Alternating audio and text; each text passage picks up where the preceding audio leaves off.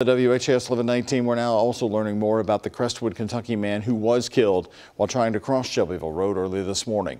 Family members released this photo of 69-year-old John Mills with a statement saying, in part, John was enjoying his time at Valhalla while working security. He liked to stay busy in retirement. We love him and miss him.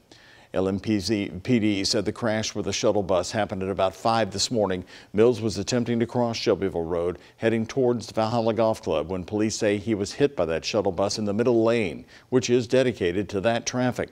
Earlier this week on WHAS 11 News, we showed you this scene, people parking nearby and walking into Valhalla using the side of the busy road, coming to the golf course on foot.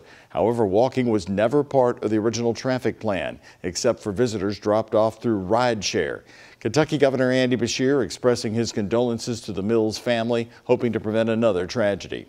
We haven't received all the information on that, but that person is not going home to their family, and that is absolutely tragic. Please follow the instructions of those that are out there that are trying to guide traffic, and know that there could be something tragic that happened on the other end of it.